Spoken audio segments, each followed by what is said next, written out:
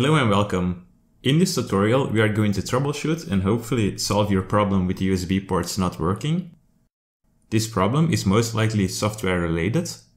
So for instance, when you connect something with a USB port, you hear the connection establish, but the device isn't detected. First things first, if you haven't already, reboot your PC. A reboot can do wonders at times, so it's always worth a try. We start with the easiest method. Go to the Windows search bar and search for Device Manager. Click on it. There are quite a few things we can try here. In Device Manager, you should see Universal Serial Bus Controllers somewhere at the bottom. Right-click on it and select the first option, Scan for Hardware Changes. The scan should complete in a few seconds.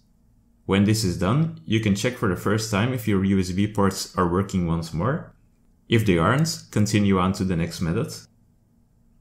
We stay in Device Manager. Click on the little arrow next to Universal Serial Bus Controllers. This opens a drop-down. Next, right-click on USB Root Hub and select Update Driver. We'll start with the first one. Click on Search automatically for drivers. If Windows 10 did find a better driver to install, make sure to continue by installing this driver. When it didn't find a better driver, you can click on Search for updated drivers on Windows Update. The chance that this works is rather small, but we have to check anyway. We have one more thing to try when it comes to updating the drivers. Again, right-click on USB Root Hub, select Update Driver, then click on Browse my computer for drivers. Select Let me pick from a list of available drivers. Here you want to select the USB Root Hub. Click on Next. Additionally, to be sure, right-click on the host controller device as well and execute the previous steps to potentially update the drivers. The name will most likely differ from mine, but it should have host controller in it.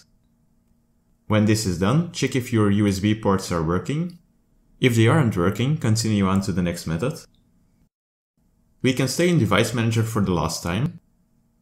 With this method, we are going to reinstall the USB device. To do this, right-click on the host controller for your USB device. Select Uninstall Device. A warning to make sure that you want to uninstall the USB. Click on Uninstall. Once you do this, there is a big chance that your Universal Serial Bus Controllers disappear from the Device Manager. If it didn't, or if you don't see a host controller on your screen, you can click on the other USB devices and select Uninstall Device. After doing so, you need to reboot your PC.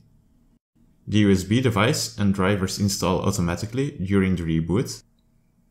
Hopefully your USB ports are back to normal. If not, we have one more method to try. For the next one, we don't need the Device Manager. We are going to adjust the power saving settings for USB ports. To do this, click on the Windows search bar and type in Control Panel. Open it. Click on Hardware and Sound, followed by clicking on Power Options. Next, select Change Plan Settings for your power plan. After that, select Change Advanced Power Settings. The power settings open. Click on the plus sign next to USB settings. Do the same for the USB Selective Suspend setting. Make sure to set battery and plugged in, both on disabled. Click on OK to save the settings. Reboot the PC after changing these settings. After this, you can try if your USB ports are working once more. This concludes our How to Fix USB Ports tutorial. Let me know if you have any questions or comments. Be sure to subscribe if you want to watch more Windows or software related tutorials. Thank you for watching, and I'll see you in the next one.